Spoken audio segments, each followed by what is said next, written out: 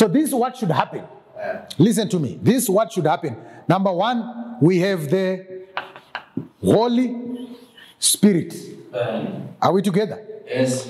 Then we have your spirit, your human spirit. Huh? Yes. Then we have the soul. Right? Then we have the body. Right? So what should happen to someone who's born again is that the Holy Spirit becomes one with your spirit.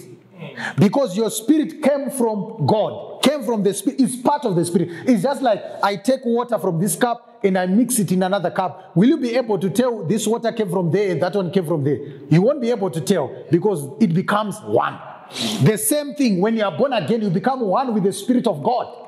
So what should happen now is that whatever God wants to reveal to you, right?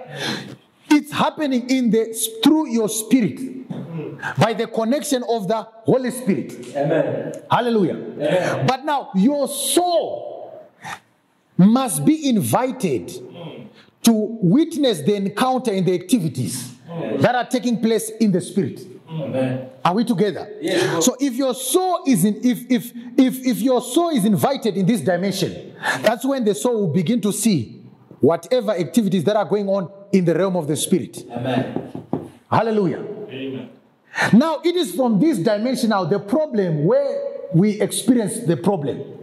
We experience the problem the time when you wake up, when the body is up. Now the soul wants to transfer information to the five senses. Now the five senses cannot understand the things of the spirit because they are spiritually discerned. So on the handover, takeover moment, that's where information is distorted. That's where information is lost. And the reason why information is lost in most cases is because you are not working with your soul. So for you to have a quality dream when it comes to dream production, the greatest task is not the body. The greatest task is neither your spirit. The greatest assignment is not even the Holy Spirit, but the greatest work is your soul. Amen. Why the soul? Because we have the spirit and we have the body. Hallelujah. So the soul, do you see where the soul is located? The soul is an interface. The soul is what I call the betweener, if there's such a grammar. Hallelujah. Between the spirit and the body. The body is just an executor of instructions from the soul. Hallelujah. So what should happen is this: you are supposed to receive information from the spirit. So I gave an example and I say the spirit, your spirit is like a manager.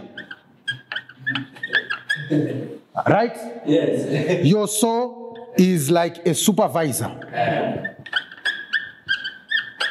Then your body is like a worker. So information should come from the manager to the supervisor. Supervisor to the worker, and the worker will execute.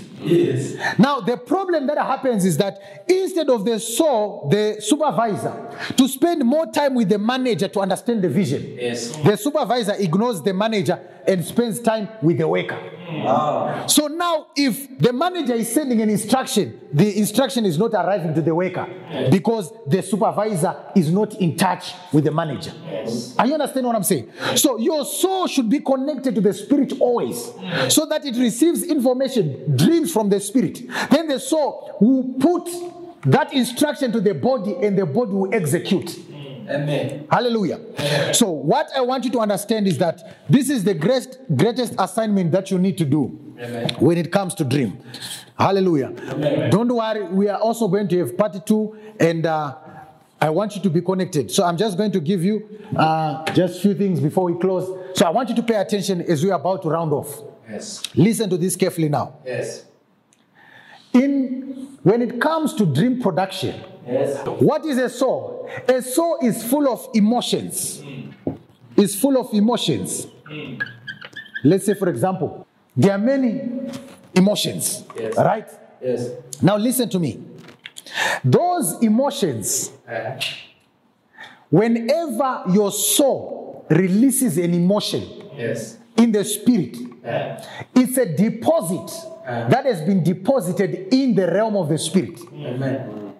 I wish someone can get what I'm saying here. Let's go. So every time something happens to you, an experience takes place in your life. Yes. Your soul releases some emotions. Yes. And those emotions are a discharge into the realm of the spirit. Amen. And as they are deposited into the realm of the spirit, they are not just lost in the realm of the spirit. Amen. They are living in the realm of the spirit. They are like children, they are like babies that have been released in the realm of the spirit, that have been given birth to by your soul. Amen.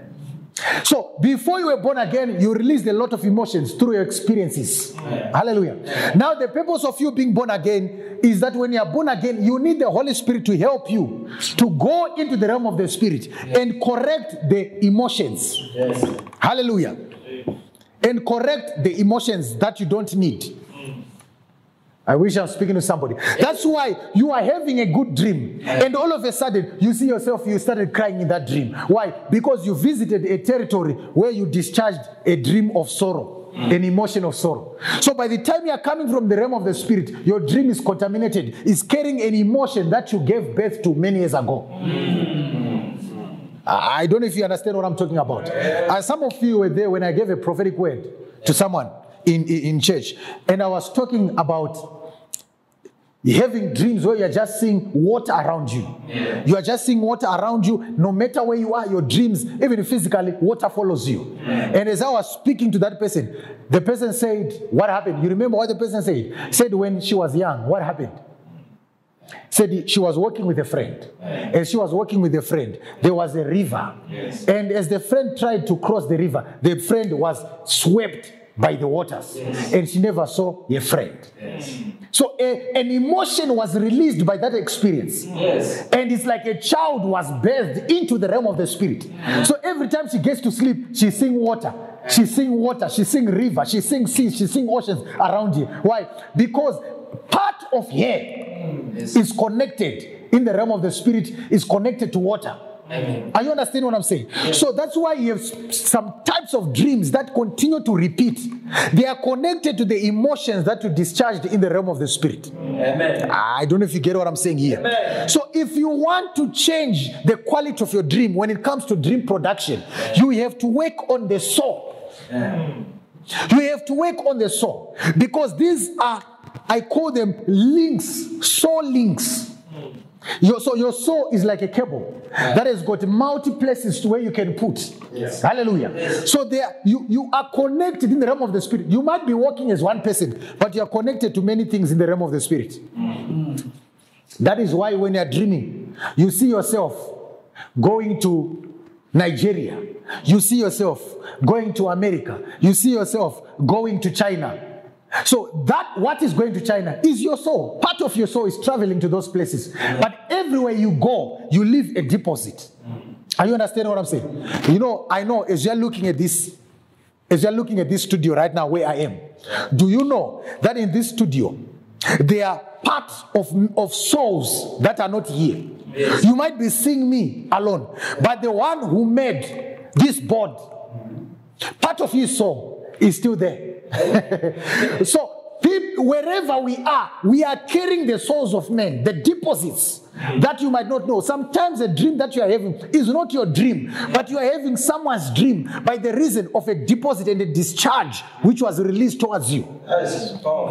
Men are spirits, men are souls. Every time you meet a person, there's an exchange, a transfer in the spirit. So if you are meeting a person with bad energy, with an evil spirit, if you are not spiritually strong, there's an exchange that takes place. If you are not careful, you go and sleep, you begin to say an evil spirit in your dream. No, it's not your dream. It's a connection of a soul.